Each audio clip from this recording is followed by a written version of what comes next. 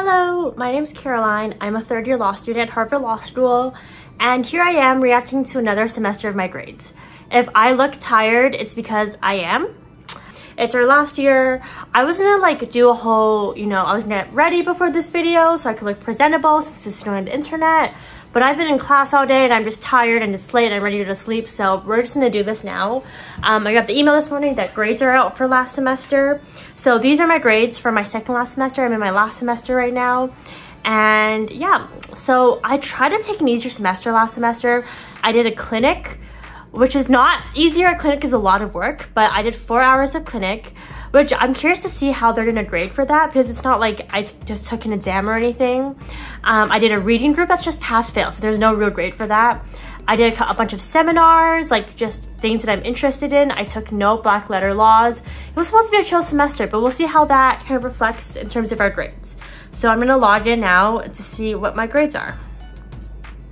For context, Harvard doesn't give number grades, so it's not 80, 85, 90. Harvard also doesn't do A+, A minus or whatever. Harvard just does pass, fail, honors, and then you can also have a low pass. But I don't think anyone fails unless you truly just don't go to the exam. Most people get passes, and then about a third of the class get honors. It's a scale. It's a bell curve or something like that. But if it's a small class, if it's just a seminar under 30 people, then the professor can give out as many honors as they want. But usually it's about a 70-30 ratio of passes to honors. And then if you do really poorly, you can get a low pass. But so the majority of the class gets a pass. That's a standard grade. It doesn't mean anything. Honors just means that you did slightly better. Okay, so I'm going in now. Unofficial transcript. Huh. Okay, that is better than... Okay, well, that's made my day a lot better.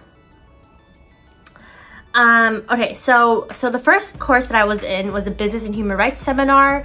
That one, the final big thing was we had to do a big research paper at the end. I wrote my paper on the use of prison labor in the US and how many companies are using prison labor in the US, which is forced labor, even though all these companies are we don't use forced labor, but they do use forced labor. So I did a paper on that, and that was a paper that was due on December 24th for me. And I was truly at the end, I was so tired, but I got an H in that class. I took a course last semester with the former Canadian Supreme Court Justice, and it was really important to me that I impressed her that semester because she's just so cool. Justice Abella of the Canadian Supreme Court. I just think she's so cool, and I got an H in that class. I wrote my paper on how judges deal with science, so I did a comparative look at how courts struggle, the judiciary struggles to understand science in the forensic science context in the US, and then I compared that to how courts have been struggling to understand health, health science in Brazil. So I did a paper for that class, and I talked a lot in class, so hopefully that got me some extra bonus points because it's always scary to talk in class. But I got an H there. I did a writing credit with my international law professor. I did my, oh my god, I wrote so many papers last semester. This paper was on whether there's any kind of international liability for US gun manufacturers or for the US gun policies in terms of all the weapons that America is exporting illegally, but specifically in the context of Mexico. So something crazy, 80% of guns in Mexico come from the US. They're illegally exported from the US.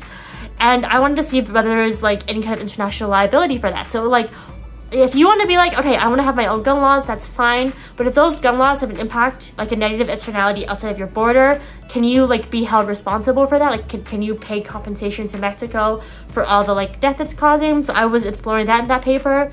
If you've watched any of my vlogs from the last semester, you'll know that I spent a lot of time working on that at the beginning. So the first 3 grades are all H's and it's all papers. So I'm seeing a little bit of a trend here.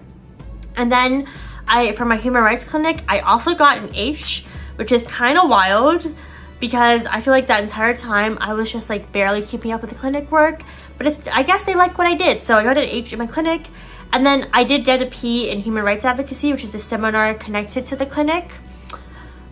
Which, you know what, fair. I feel like, so that one was based on a series of assignments throughout the semester. And I will say that I did not do the best job on a lot of those assignments because they were due on Sunday, and I usually did them Sunday morning because they were due Sunday at noon. So you know what? That's on me. I deserve the P. I definitely could have put more work in there. And then for my reading group, that was just credit, no credit, so I got the credit for that. So 4 H's and 1 P. That's not bad at all. I am very happy about this. Yeah. Anyways, thanks for watching. This is gonna be a very short video because I'm tired and I want to go to bed. So that's me reacting to my law school grades at Harvard Law School. Stay tuned. You should like, comment, subscribe if you like law school content because I vlog. I talk about just like my life at law school. I have a video coming about the MPRE. I'm going to be sharing like daily life, just all of that. So if you're interested in law school content, subscribe, leave a like, comment, and I'll see you guys in the next video.